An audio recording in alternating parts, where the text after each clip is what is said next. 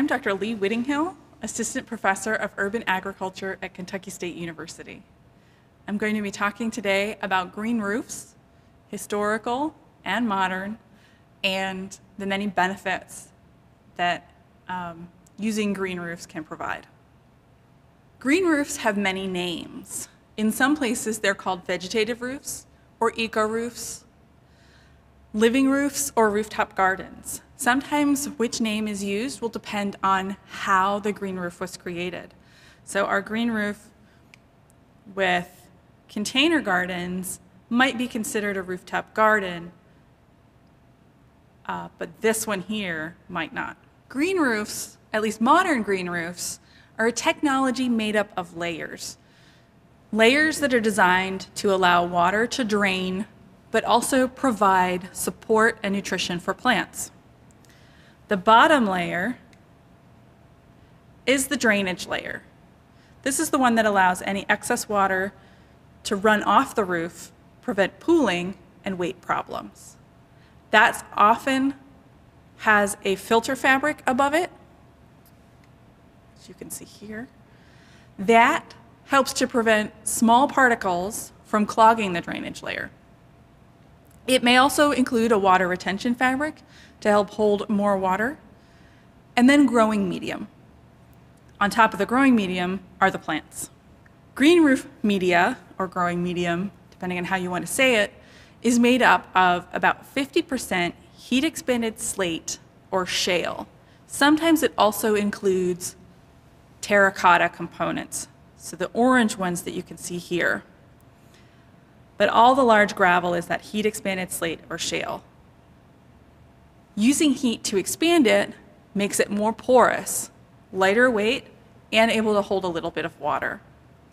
The rest of the media is going to be made up of other lightweight materials and some organic matter.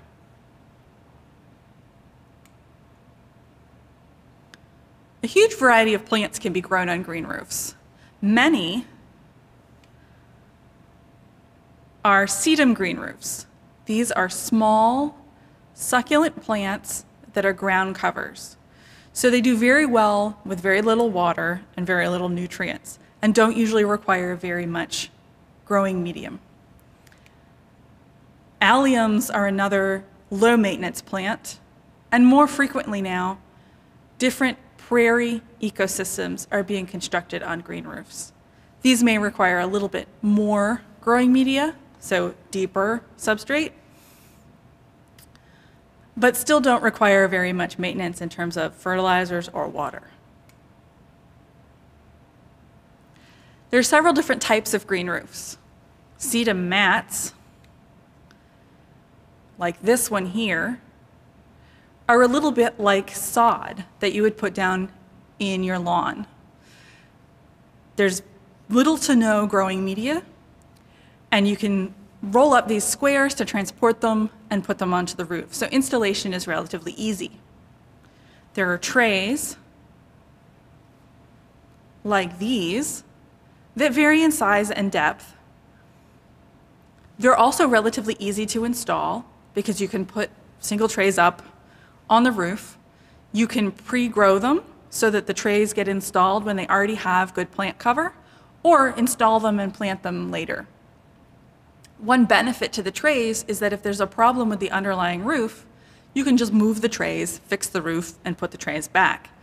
You can't really do that with a continuous roof, like this one.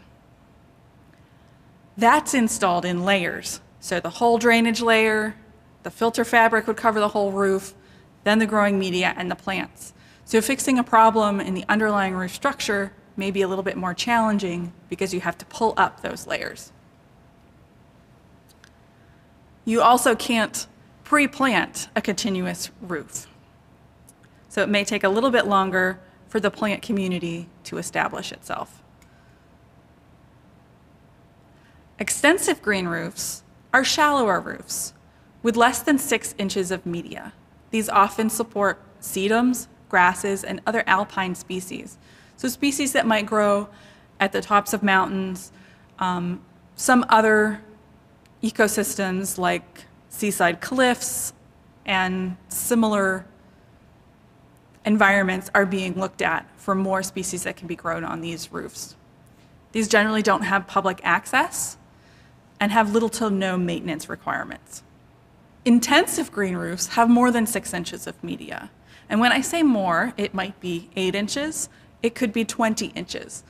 How much is going to depend on how strong the underlying building is and your budget. The deeper the media, the more it's going to cost. But the more different types of plants you can support, including trees. These are often more park-like and may be open to the public. This one is one example that actually has a path going up the side of the roof there that people can walk on.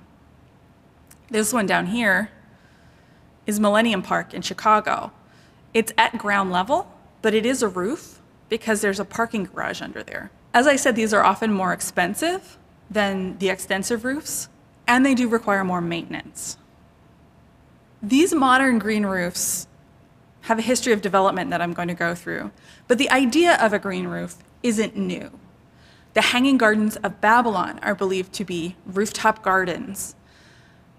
And in 79 AD, when Pompeii erupted, many mosaics and buildings were preserved with rooftop gardens and terraces. Machu Picchu is another ancient construction that mimics the construction of modern green roofs. Or I probably should say, modern green roofs mimic the construction of Machu Picchu. When it was excavated to look at how it was constructed, it was found that underneath the plants and the soil was a gravel underlayer to promote drainage, much like the drainage layers used on modern green roofs. Sod roofs are another form of green roof that have a long history, both in Norwegian and Scandinavian countries, but also in the American West. Many American settlers on the Great Plains built houses into the hillside with a sod roof because they didn't have a lot of timber, and it created good insulation.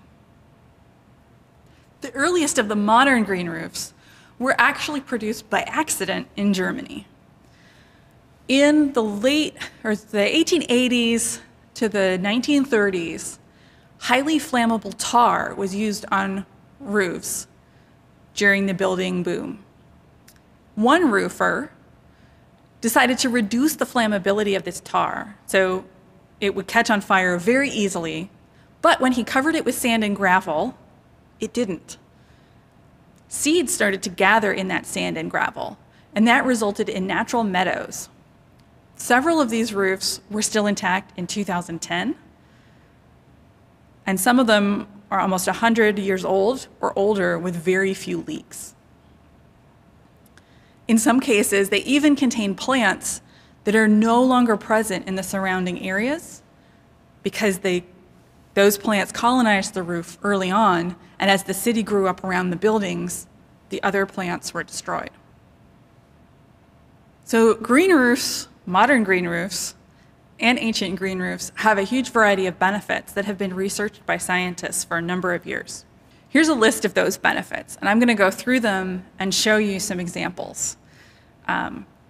Stormwater management, energy conservation, mitigation of the urban heat island, which I'll also explain, increased biodiversity and habitat for animals, insects, and spiders, aesthetic value, so we enjoy looking at plants, that's always good, reducing air and noise pollution, and increasing the lifespan of the roofing membrane.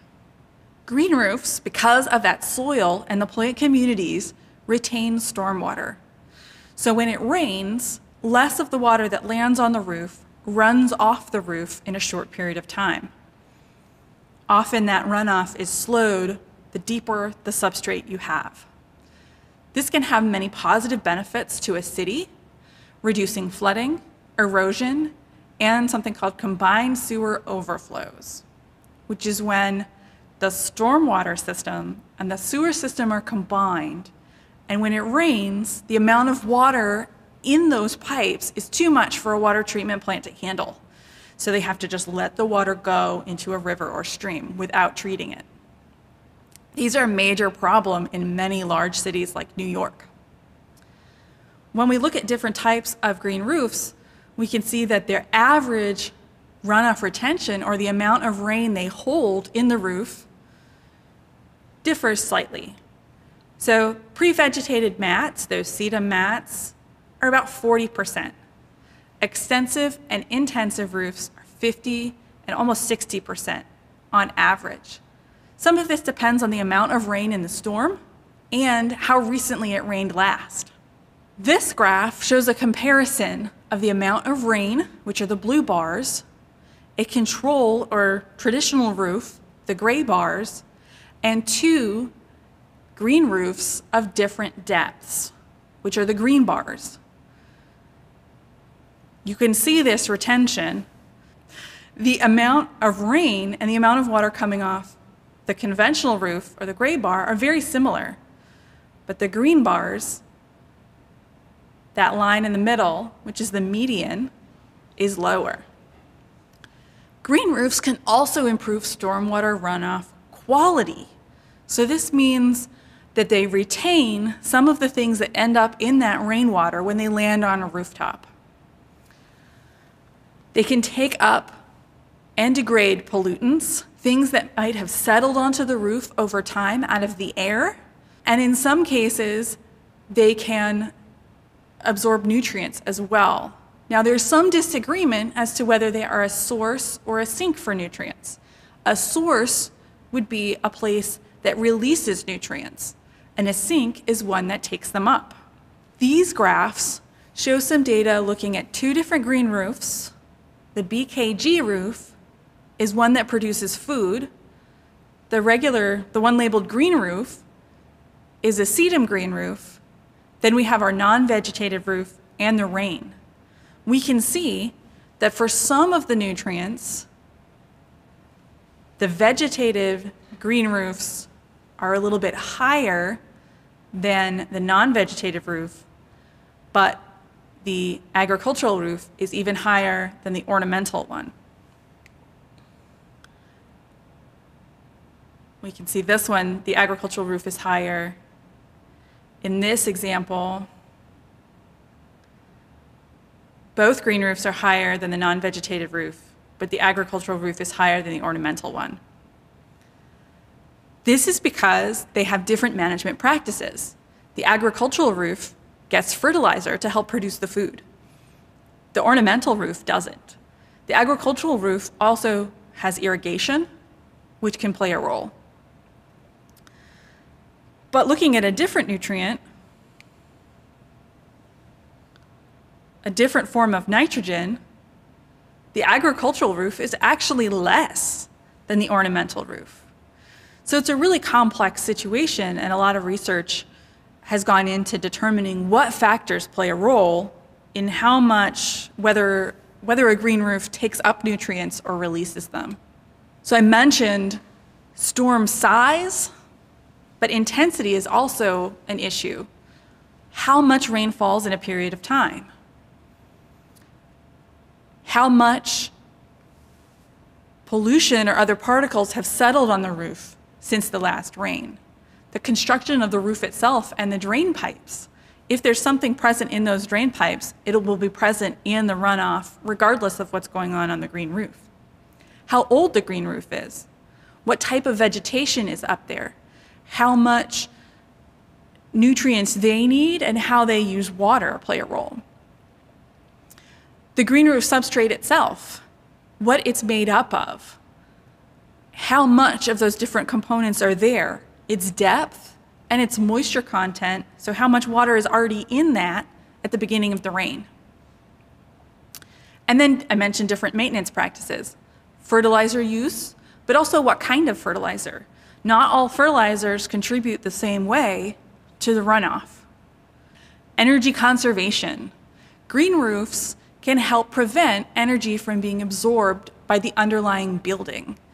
That also depends on the plant community present and the health of that plant community. I really like looking at these pictures because they really tell the story very well. On this side, the roof has not been very well maintained. You can see a lot of That tan color is the underlying media. Here, they've helped to rehabilitate the plant community, so it's completely covered now. In these pictures down here, the redder the area is, the warmer it is in temperature. Blues are cooler. So you can see that when the bare media is present, the temperature is quite warm. But once that plant community fills in the area, those temperatures drop a lot. A conventional roof can be as warm as 160 degrees Fahrenheit. On a regular rooftop, as the roof warms up, some of that heat is transferred to the building below. On a green roof, less of that heat is absorbed by the roof itself because there are plants absorbing some of it and they're transpiring, which helps to cool the surface. There are a variety of other roofs that are designed to do this as well. These are called white and reflective roofs. These can be very effective, but they have some drawbacks. This is a comparison of two types of green roofs and reflective roofs. In terms of installation cost, reflective roofs are much less expensive, but their maintenance costs are much higher. They need to be cleaned regularly so that those particles that fall out of the air and settle on surfaces don't reduce the reflectivity. They also don't cool using evapotranspiration like the green roofs will, because there are no plants. They can, however, provide the same sorts of energy savings to the roof, the building below the roof. So I mentioned that some of the energy that's absorbed by the roof that causes it to heat up is transferred to the building below. When you have a tall building, that heat transfer only goes to some of the floors below. And that means that the cooling effect provided by the green roof, or maybe I should say the prevention of heating up provided by the green roof, only affects some of the top floors. So your building design will play a role as well. There are, however, green walls and other structures you could use to put on the sides of the building. Green roofs can also be used alongside solar panels. Green roofs, because they cool the surface of the roof, often help to keep the roof at a temperature that's best for optimal performance of the solar panels. So when solar panels get too warm, they don't function as well. With the green roof below the solar panels, they don't tend to get that warm. The green roof also provides shade, which creates little different environments on the green roof that may be preferred by different plants, different insects. This cooling doesn't just affect the roof and the building, it can also affect the whole city. An urban heat island is when the temperatures in the city are higher than the temperatures in the surrounding countryside. This can also include differences in the amount of moisture in the air as well.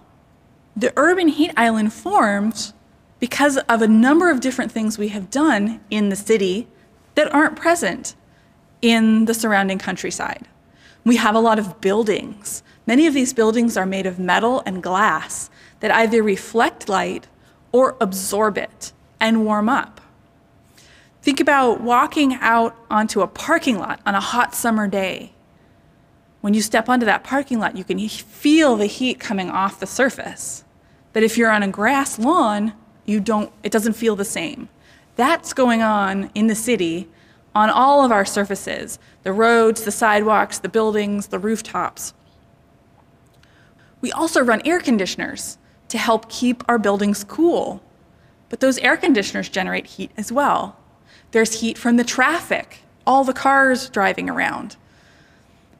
And vegetation can sometimes help to reduce that heat. When we think of a forest and a city, here I have my city. These are my gray buildings. Those arrows are the light reflecting around between the buildings and sometimes being absorbed by the surface. During the day, that energy will be absorbed, and during the night, it will be released, which is why even on a summer night, when you walk out onto a parking lot, it still feels very warm. In a forest, most of that energy is absorbed by the leaves. You also have evapotranspiration happening, which doesn't happen from the tops of buildings, at least not very much.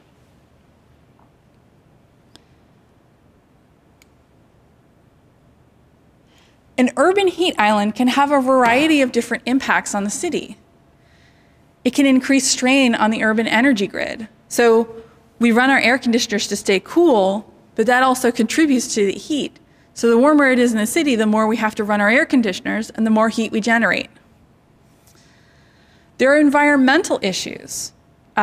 Ozone, which can be present in the air, is usually higher when there's an urban heat island.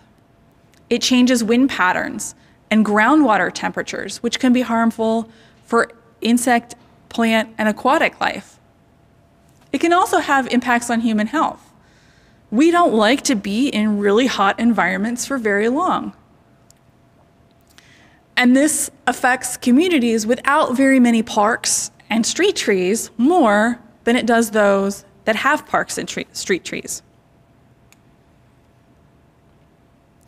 So shading more of our surfaces with trees and plants increases that evaporative cooling, reduces energy use for cooling, and reduces air temperatures in general. It makes it a much more comfortable environment to be in. This can have a bigger impact on the city as a whole by taking those air movement and ozone and all those things that I mentioned and making them more similar to the surrounding countryside than they were before the plants were there. Green roofs help increase biodiversity and habitat. So by adding plants, we're increasing biodiversity in our city. These plants are also home to a variety of different insects and animals, including the ones you can see here. Bees, wasps, butterflies, praying mantises, a huge number of different birds. Sometimes they're even used to host domestic animals like chickens, or in the case of the middle photo, goats, which get up there temporarily. Having the insects there means that there's also things that prey on the insects, like spiders. Green roofs can also be really pleasant to look at. Everybody likes to go to the park, walk around in the woods, and seeing green things has a positive influence on people, both in our mental attitudes and our ability to get well when we're sick, our ability to be productive at school or in our jobs. Regardless of whether these plant communities are more native or more park-like, that can create different aesthetics and different ways of looking at things and different types of beauty in the city. Putting plants in also has an interesting benefit of reducing air and noise pollution. So plants absorb carbon dioxide through their leaves. They don't just absorb carbon dioxide, they absorb everything that's in the air. What they need is the carbon dioxide, though. As plants take up the air, they take up everything that's in the air, and this can include compounds that can cause problems in the urban environment. This graph shows some of them. O3 is ozone. NO2 is nitrogen dioxide. SO2, sulfur dioxide. These two can help contribute to acid rain. You can see that during the summer months, more is being taken up when the plants are active. PM10 are particles in the air. Those can also be taken up by the plants when they take in air. The number indicates the size of the particle. Plants require carbon dioxide to survive. That's what they take up. It helps them It's used in photosynthesis, and that makes the sugars that help plants grow and live.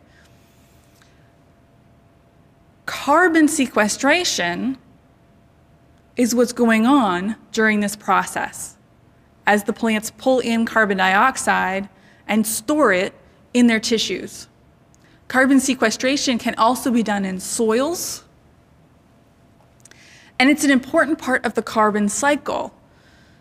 So as plants take up carbon dioxide and store it, carbon dioxide is also being released in other places in the environment. Some of it natural, like breathing animals, and some of it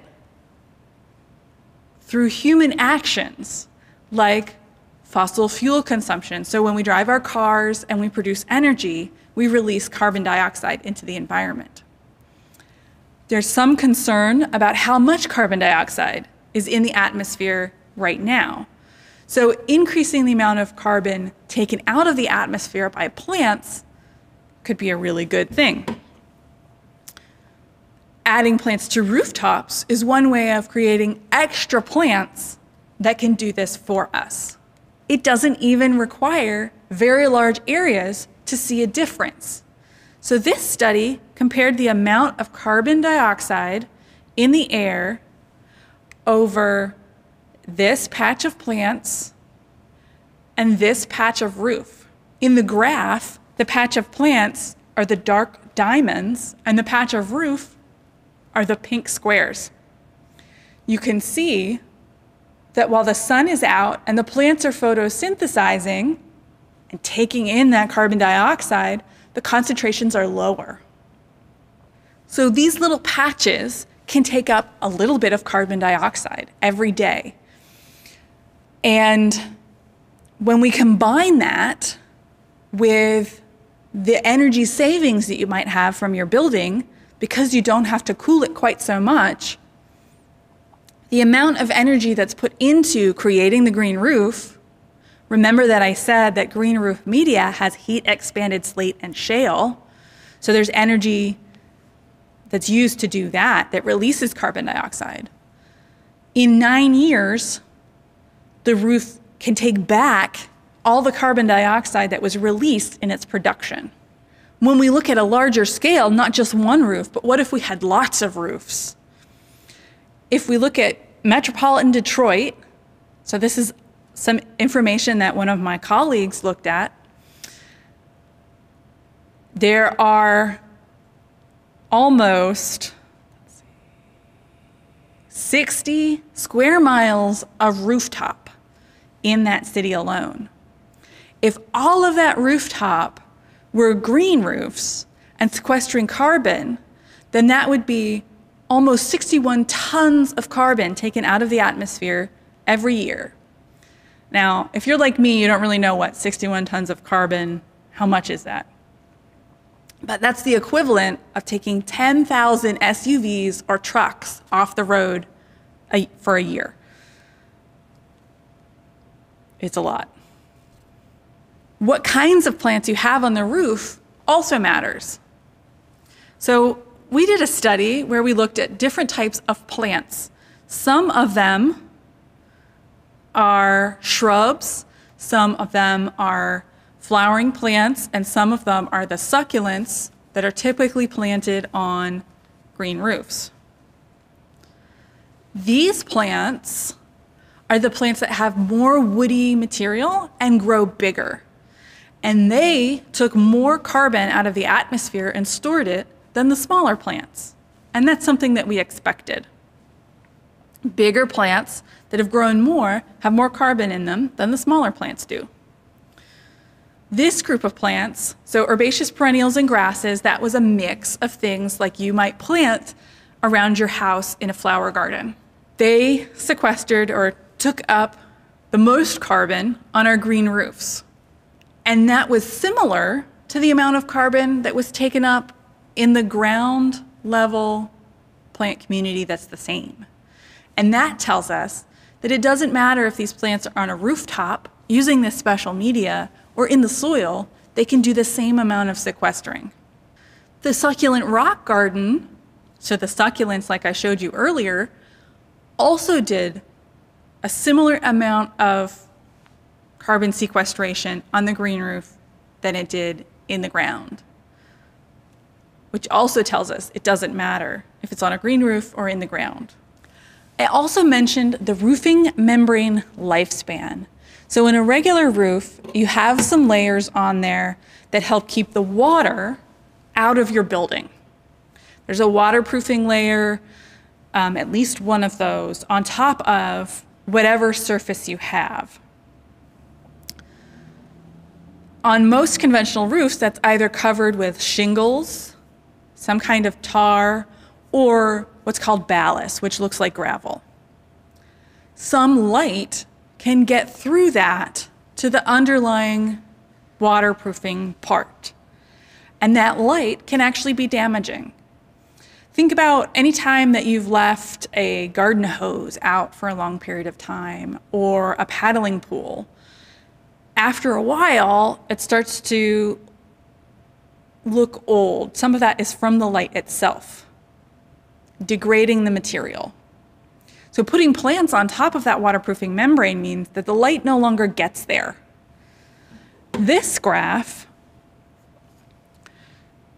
shows how much light is coming from the sun at the top of a canopy of plants and how much light reaches the bottom of the canopy of the plants. So it's a lot less light across the part of the spectrum that we can see. There's also less heat fluctuation. So I mentioned earlier on that a normal rooftop can get as hot as 160 degrees Fahrenheit in the summertime. All of that increasing temperature and decreasing temperature and increasing temperature and decreasing temperature stresses the material. And it can start to crack and become brittle. When you put plants on there and some of that incoming light doesn't reach the bottom, not only are you protecting it from the light itself, but the reduced changes in temperature also protect the surface. Green roof waterproofing membranes have a life expectancy almost 3 times longer than a conventional roof. However, we don't really know what the maximum lifespan is. Remember that I said that there were some roofs that were 100 years old and were still waterproof? We haven't reached their maximum life expectancy yet. So we're not really sure exactly how much longer it will last. So green roofs can have a lot of really good benefits, but there are a few drawbacks. One is the cost. They cost a lot more than conventional roofs. About $32 per meter squared or $3 per square foot more for the structure of the building to hold the extra weight. If you're retrofitting, you might also have to pay to remove the old roof. So you have to haul away the gravel ballast or the shingles or whatever was on there before. And that extra weight requirement can be problematic. So the little succulent plants that I mentioned, the sedums, aren't very big and aren't very heavy. Bigger plants are going to be heavier and require more media, and they will be heavier. So not only will the plants be heavier, but the media that they need will be heavier. Most buildings can only hold about 30 pounds per foot, and 4 inches of media requires about 22 pounds per foot. So most roofs, if we turn them into green roofs, could only be those shallow, extensive roofs. Now that doesn't mean that they still wouldn't provide benefit, but they might not provide as much benefit as the deeper roofs. So despite the challenges, there are lots of really exciting green roofs all around the world. I've already showed you the Millennium Park in Chicago. Their City Hall also has a really great green roof, some of which is devoted to growing food. There are a number of roofs that have that prairie look to them. Some are very new and some are a lot older. So the decoy bunker, that sort of stems from a story that in World War I and World War II, they would sometimes use sod roofs to cover up airplane hangars to hide them. And here are some examples of sedum roofs that are both very big and some very, very small. I've also seen a doghouse with a green roof. And this little birdhouse, that's from a place called Longwood Gardens, which is in Pennsylvania. It's a big botanical garden, and that's near their prairie.